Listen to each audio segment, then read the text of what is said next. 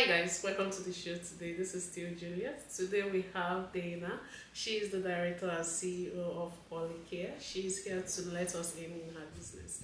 Hi Dana, how are you doing? Good. Yeah, thank you so much for having me, Juliet. Yeah. So then, your story is so, going through your LinkedIn page is so inspiring. Coming from education background, which is teaching for spanned over 10 years. Yeah. And Even more. And you're in care. Can you please, give us a little bit history on what led you to care? Sure. Yeah, of course. So, like you said, I was a teacher for a long time. I taught for 18, and mostly elementary school age students. And yeah, I just always knew that if I wasn't teaching, I would still be doing something where I'm helping people.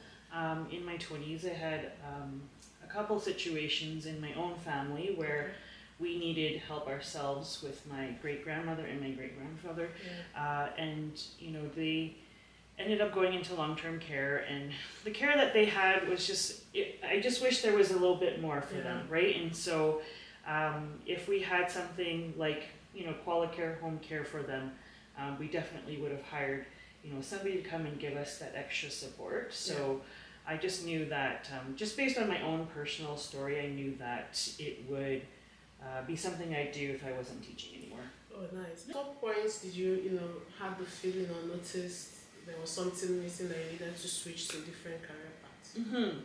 I don't know if it's something necessarily missing. It's just, I knew back in my 20s when I had my situation with my grandparents, my family, when they went through their own struggles of, aging, family members, I just knew, deep down, that's something I eventually wanted to do. And, when COVID hit, it really kind of opened my eyes to, okay, what do I really want to do here? I love teaching, I love kids, I still do. There's lots of parts of it that I miss, but there was just something inside me that was just okay, you want to do that too. And so what kind of steps do you need to take to get to that point? And I actually, have a good friend who was in teaching before, and she went into the business world and, is quite successful, and she owns her own consulting agency, helping people find franchises. So I reached out to her.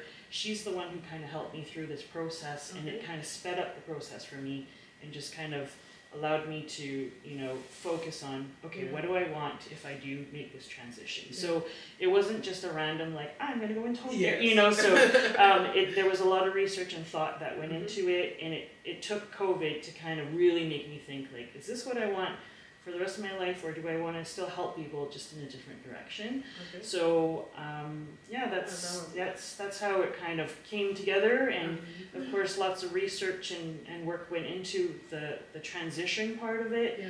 I don't want to glorify anything because it was definitely tricky in parts and lots of hard work, and just making sure even finances are in place before you make this transition. I didn't want to just jump into it and, so that's And do you think there is any skills or any knowledge that was transferred from teaching to care work? Of course, yeah. I mean, that compassion is always going to be behind whatever I do, right? So whether it's with children or with people who just need that extra bit of help, that's there, right? I also feel my skills in just organizing things and making sure things are taken care of, I think that was very much a teacher skill. It transfers to now, because I have a team that I do have to manage and make sure that people are where they're supposed to be and organized. And then just the ability to be able to connect and talk to clients and their families is very much talking to students and their families, right? So just making sure that I'm able to explain to them all the things that they need and how we can move forward and in a safe manner. Those are all things I did as a teacher too, right? Just in a different level. So Oh, nice. Okay, so how many years have you been in the care industry? So this is my second year. Oh, wow. And I know it seems like a dramatic transition, but I did buy into a franchise, which they gave you everything that you required. Of course, there was lots of learning, but I think that helps in terms of what I needed to do and where I needed to start, right? So nice. Explain to us the model of your business. There are different types of care work, right? In the care industry. What model do you run? Yeah, so what we do is we provide home care. So we have healthcare aides or nurses that go into people's homes. So our main focus is to try to keep people at their homes for as long as possible, in a safe way, right? So if we ever feel like something needs to change, of course, that's a discussion we'll have with the family, but a lot of people want to stay at home, right? And sure. It's possible, and we can do that. And so that's our biggest thing, is that we want to keep people at home for as long as they want to. As long as it's safe, then we can do that. Okay, so is it limited to seniors, or if anyone is incapacitated? No, it's not. I mean, a lot of people think like, oh, this is for older people, but no, it's not limited to just seniors. It can be seniors, anybody with a disease or a disability that just prevents them from living, normal life. Like a normal life, right? But we have different people of different ages. We help anybody from 18 up, right? So that's our scope of practice. And if someone wants to get in touch with your company, what's the best method, the best way of reaching out to you? Yeah, so the great thing is because Qualicare is a franchise, we are across Canada and United States. There's 3 Qualicare franchise owners in the city. So look up Qualicare Homecare, and then it'll, depending on which part of the city you live in, that's where you'll find the number to contact us. We're also, we've got a great website to explore, social media, we're on there too. So if you just want some more information before you even call us, you can always explore that way too. Okay, so I will leave the link to your website and social media handles in case you need to reach out to them for care. What's your advice for anyone who wants to venture into similar business? Steps to take. Is there like a certification exam or something you need to do differently to get there? Right. Because I'm not healthcare trained, I mean, I'm not the one doing the care, right? I'm the one who just organizes it and hires the people. The manager. Exactly. That making sure that I have a good team behind me so that we can provide the correct care. So I don't want to sit here and pretend that I know. Like I'm not a nurse, I'm not, medically trained, but I hire the right people for that to help me. So I think, if you can just make sure that, the good thing is Qualicare gave me a working formula, right? It's model, exactly, the model, and follow that, then you should be able to do what I'm doing.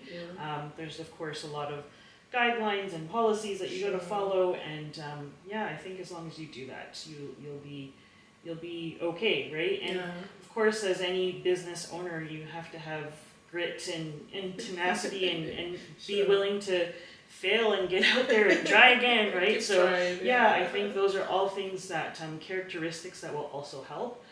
This hasn't been an easy journey. I don't want to sit here and say like, oh yeah, it just fell into my lap and everything just kind of worked from there. Like, it's a lot of hard work, right? And it's, when you own your own business, you care 100% and more. And so if you don't have that drive, then, of course, that's something you need to look into yourself and see if that exists, right? And if you do, and you have the compassion to do it and the passion to do it, then I think you'll do well, right? Do the research, right? Nice. Okay, so for me, coming from a business owner, the most challenging part is hiring the right people. What's the most challenging parts of your job? Being like a manager, managing people. What's the most challenging job? I think that's one of them, for sure, right? Making sure that you have like the right people on your team. I also think that also comes with good leadership, right? Having your team in place and having them know what your direction is, what the philosophy of the company is. So if you're not clear with that, I think that's where you might lose people. And then just treating them with respect and kind and caring and compassion, all those things. If you're not treating your staff well, they're not going to treat your clients well, right? So I think it does kind of trickle down, and that is in the beginning especially, it was like, lots of, people coming in and out, but, I think there's a really good core group of caregivers and team team members on my on my team that are fantastic. So, I think just picking the right people, right? Picking the right people with the right qualifications, and not settling, because I think that's where you kind of get lost. Right? Yeah, exactly. So, I'd say that, and just making sure you manage everything with time too, right? So in the beginning you do a lot of it yourself, but now, I'm able to hire the right people for, different positions, and I think that's helpful. Oh, nice. Yeah. Thank you so much for coming today. And if anyone wants to get in touch with you directly, maybe they need care. Yeah. How would they? Sure. You can contact me directly. Just reach out to my email address. Okay, I will leave that. Yeah, my phone number too. Call me directly. Actually, even on my cell or my business line, and you can leave that information as well. Okay. Those are the best ways to get a hold of me. Okay. So apart from Alberta and Edmonton, which part of Canada again do you guys cover? Yeah. So Qualicare is also in BC, Ontario. I hear that there, maybe even in the East Coast, there might be one opening up, and then for sure places in the States as well. All right. Yeah. So thank you very much, and thank you, Dana, for honoring our invitation. We truly appreciate it. Yeah, thank you for inviting me. Yeah, I'm glad you're here. So thank you, guys. So please don't forget to like, subscribe, and share, and see you on the next one. Bye. Bye.